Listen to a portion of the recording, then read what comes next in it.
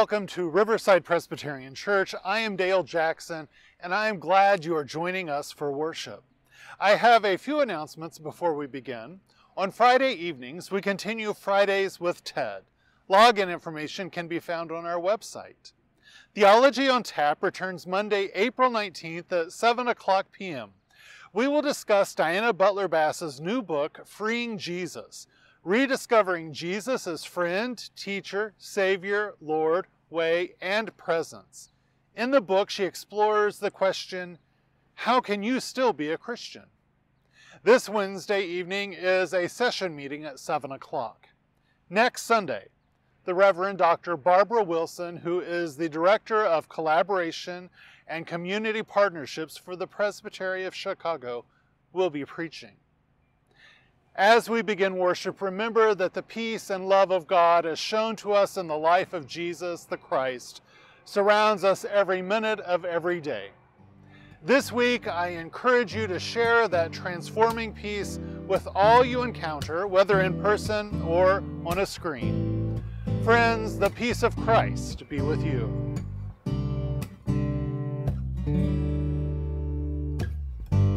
All who are weary, all who are burdened down, come to me, come to me, come to me, and I will give you rest. All who are weary, all who are burdened down, come to me, come to me, come to me, and I will give you rest. My yoke is easy, my burden feels so light. Come to me, come to me, come to me, and I will give you rest. My yoke is easy, my burden feels so light. Come to me, come to me, come to me, and I will give you rest.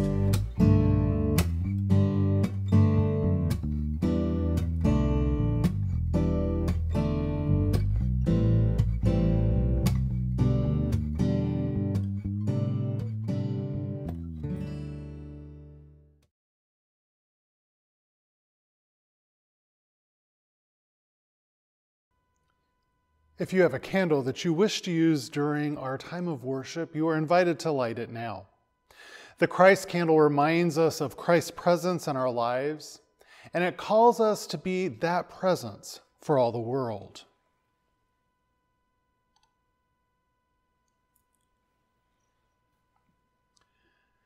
Today we come to worship God, the living God, who calls prophets and teachers to bear witness to love.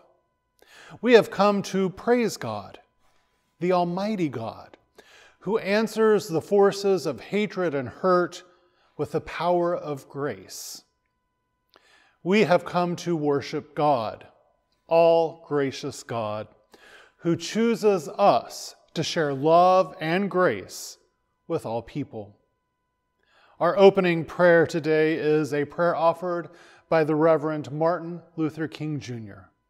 Let us be in a time of prayer.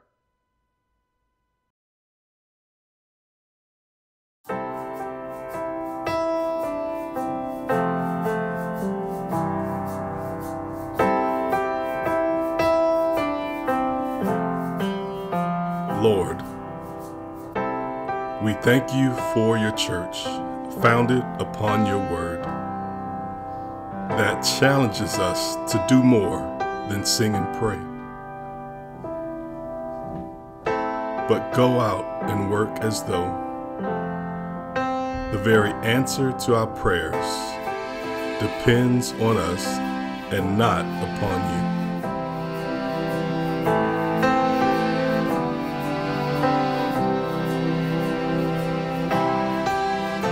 Help us to realize that humanity was created to shine like the stars and live on through all eternity.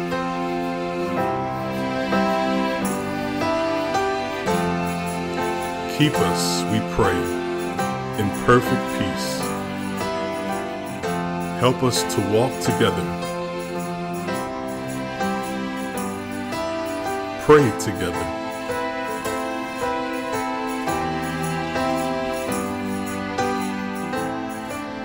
sing together,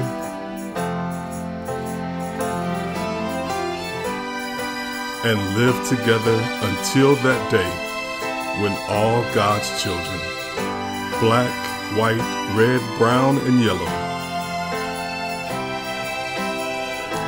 will rejoice in one common band of humanity, in the reign of our Lord and of our God. We pray.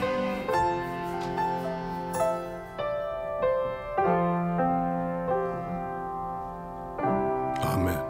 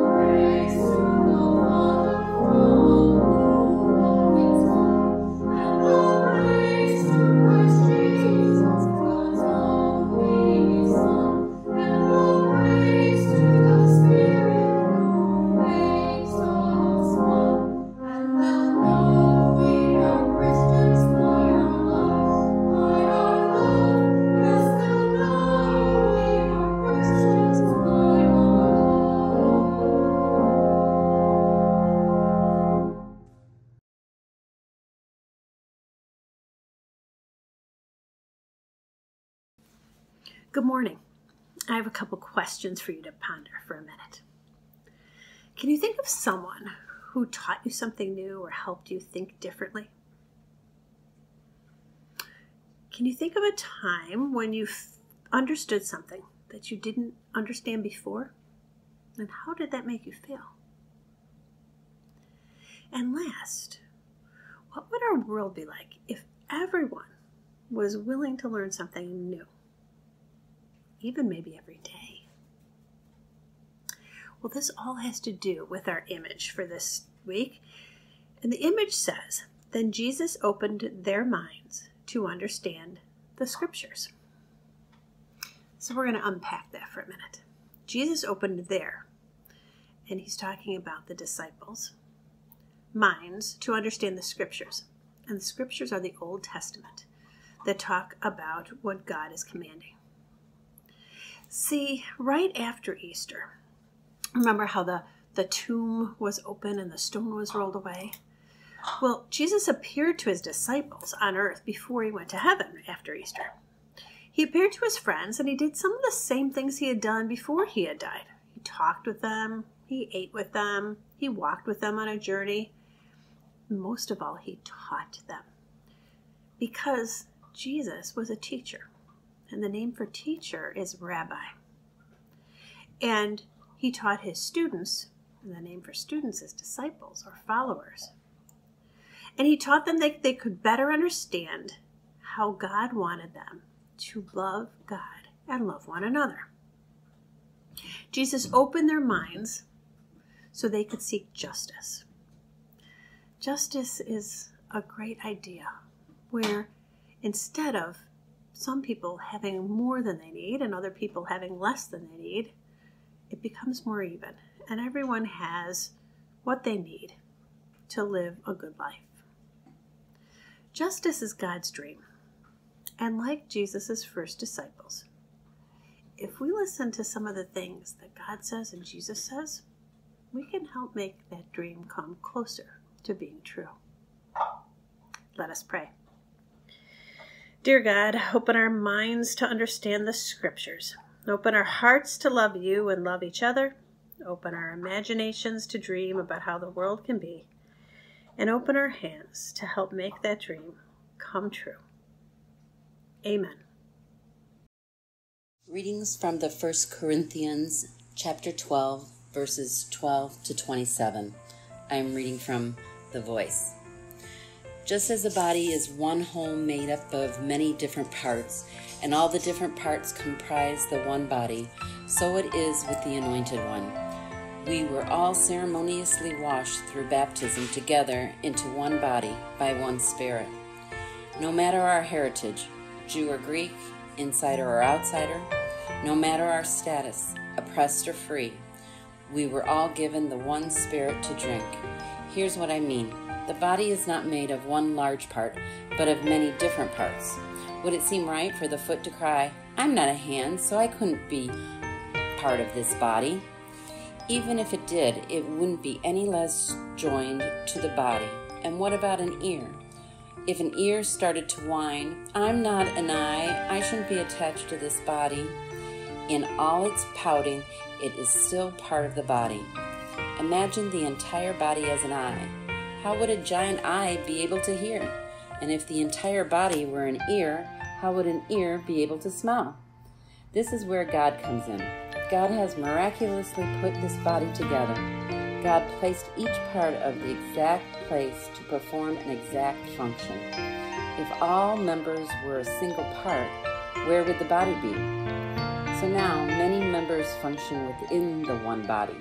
The eye cannot wail at the hand, "I have no need for you," nor could the head bellow at the feet, "I won't go one more step with you." It's actually the opposite. The members who seem to have the weaker functions are necessary to keep the body moving. The body parts that seem less important we treat as some of our most valuable. And those unfit, untamed, unpresentable members we treat with an even greater modesty. That's something that the more presentable members don't need. But God designed the body in such a way that greater significance is given to the seemingly insignificant part. That way, there should be no division in the body. Instead, all the parts mutually depend on and care for one another. If one part is suffering, then all the members suffer alongside it. If one member is honored, then all the members are celebrated alongside it. You are the body of the Anointed. Each and every one of you is a vital member.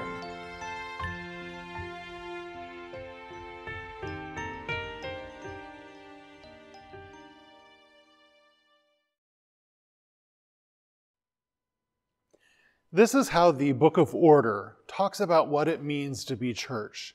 And I quote, "The church is to be a community of hope, rejoicing in the sure and certain knowledge that in Christ, God is making a new creation. This new creation is a new beginning for human life and for all things. The church lives in the present on the strength of that promised new creation. The church is to be a community of love, where sin is forgiven, reconciliation is accomplished, and the dividing walls of hostility are torn down. The church is to be a community of witness, pointing beyond itself through word and work to the good news of God's transforming grace in Christ Jesus. The church is to be a community of faith, entrusting itself to God alone, even at the risk of losing its life. I've never started a sermon by quoting the Book of Order, but I was reminded of its description of the church when reflecting on Paul's eloquent words about the church and about our need for one another as parts of the church, the body of Christ. I respond so positively to the dynamic picture of the church that Paul paints for us. And it resonates with how our Book of Order talks about whom we are and what we are called to do. Now, usually when preaching from this text in Corinthians, I like to focus on how we each have a role to play as the body of Christ. And I emphasize the fact that everyone is needed. I assumed that that was what I would preach this time when doing my planning a few weeks ago. But as I approached the text, the fact that we have been physically absent from one another for over a year gave new meaning to Paul's words. I was struck by Paul's reminder that we are the body together. It is a very real reminder that being a church is not defined by having a building. The church is not a minister, Sunday school teachers, or the choir. It is not the little food pantry or senior high mission trips. No one person, no one group of people, no one activity, no building is the church. The church is the body of Christ. And that is all of us watching and worshiping today. Whether in Riverside, Illinois, or Berwyn, or Cicero, or Wisconsin, or Pennsylvania, or Oklahoma, or Arizona, wherever you are, we are the church together. You might have seen or heard about the recent Gallup poll. I believe it was published last Monday. It reports that fewer than half of adults in the United States say they belong to a church, synagogue, or mosque.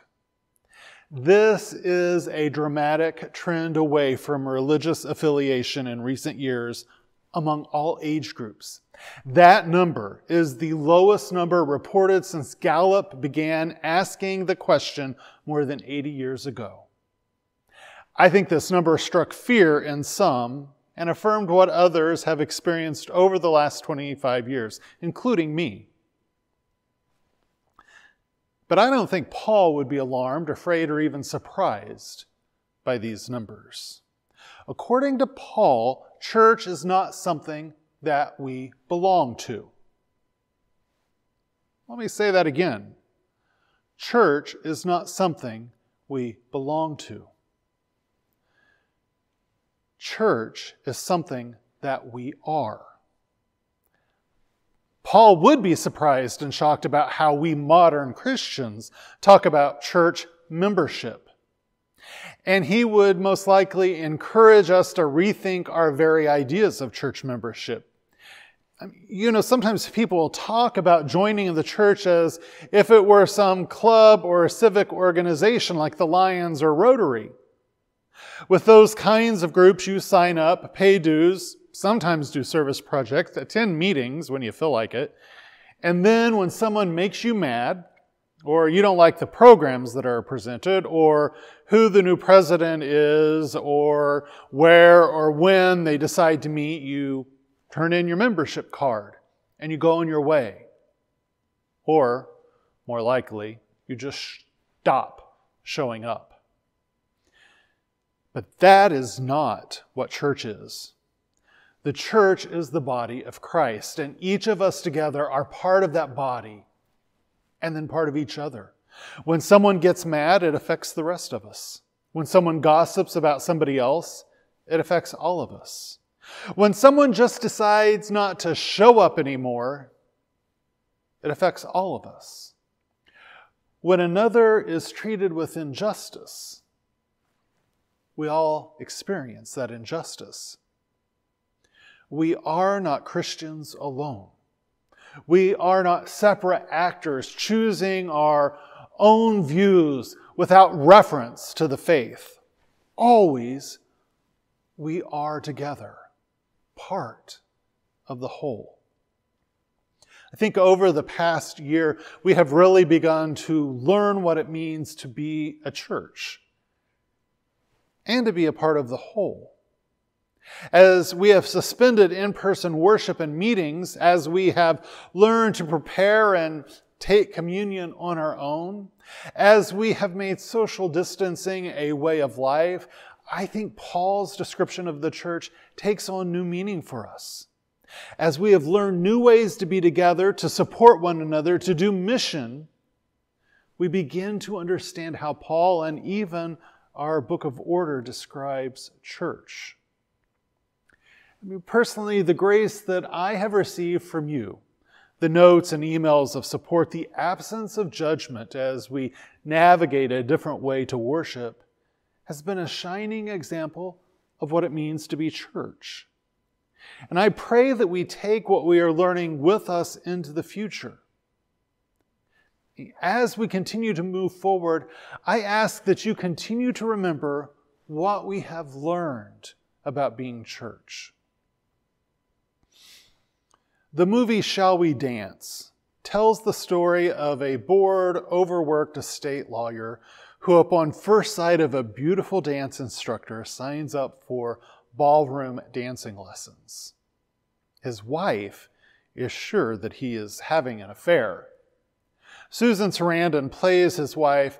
After she learns he's not having an affair, she describes to another person why people get married. We're going to watch that clip, and as you are watching it, I want you to imagine that instead of marriage, she is talking about our relationship with each other and the world as the church. All these promises that we make and we break, why is it, do you think, that people get married? Passion. No. It's interesting, because I would have taken you for a romantic. Why then? Because we need a witness to our lives. There's 1 billion people on the planet. I mean, what does any one life really mean? But in a marriage, you're promising to care about everything. The good things, the bad things, the terrible things, the mundane things. All of it, all the time, every day. You're saying your life will not go unnoticed because I will notice it. Your life will not go unwitnessed because I will be your witness.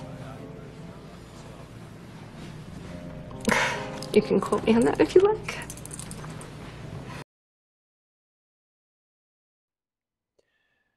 By caring for and supporting one another, we are recognizing the presence of Christ in each other. So here is what I think church membership means.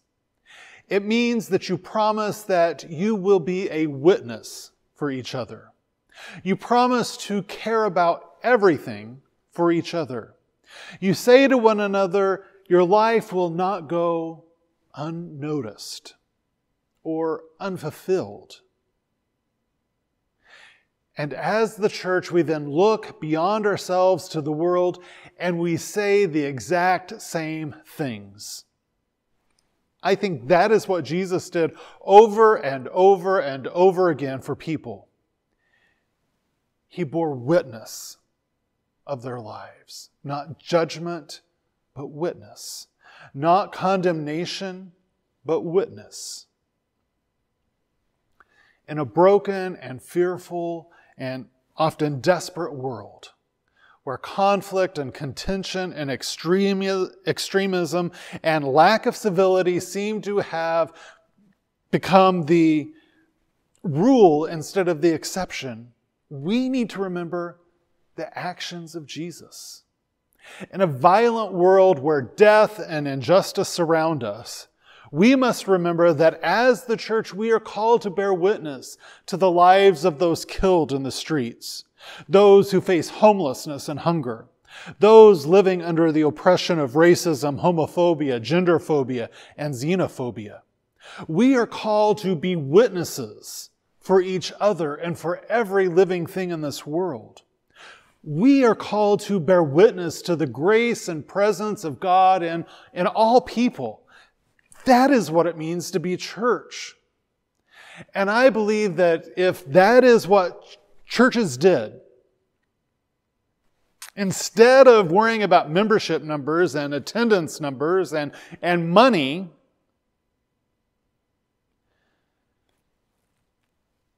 well, we would in fact be church. We would be the body of Christ. We, just as Jesus did, would bear witness to the lives of all those around us. We have to give up worrying about whether somebody is a member and just start bearing witness to each other and everyone's lives. That's what it means to be church. Hallelujah. Amen.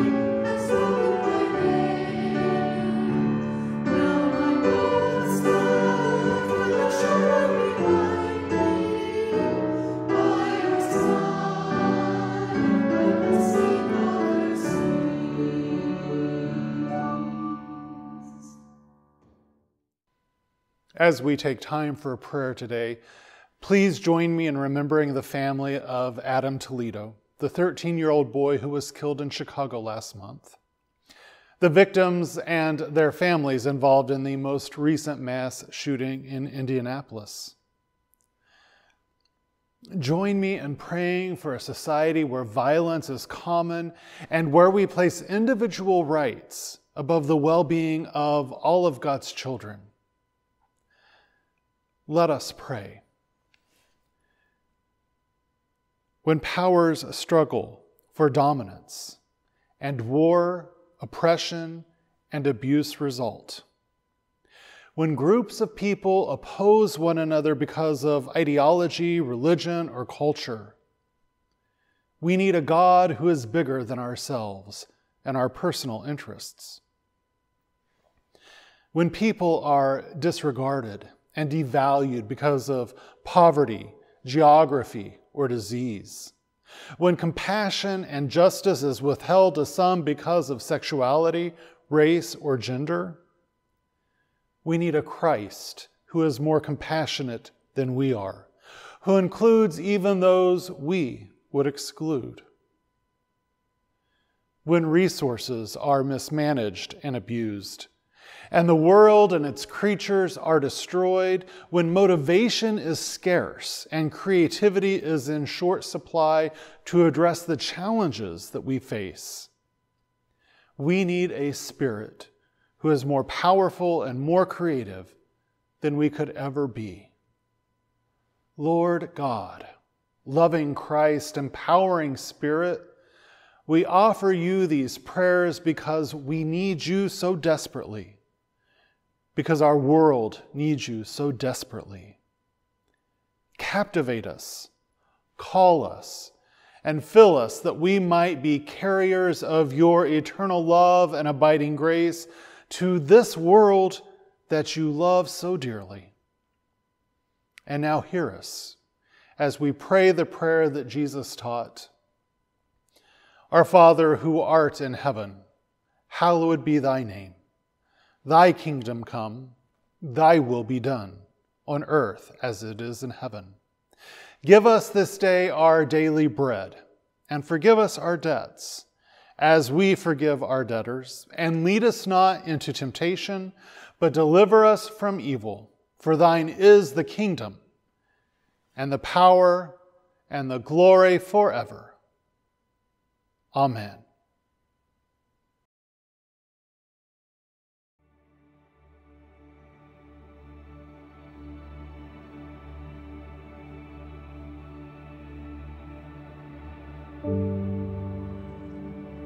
May God bless you with discomfort at easy answers, half-truths, and superficial relationships, so that you may live deep within your heart.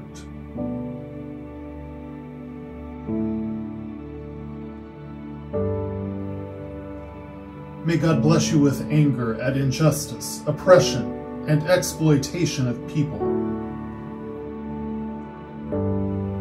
so that you may work for justice, freedom, and peace. May God bless you with tears to shed for those who suffer pain, rejection, hunger, and war, so that you may reach out your hand to comfort them and turn their pain to joy.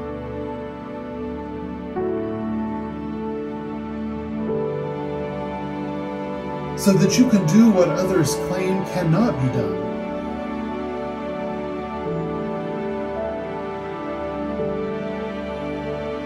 To bring justice and kindness to all our children and the poor.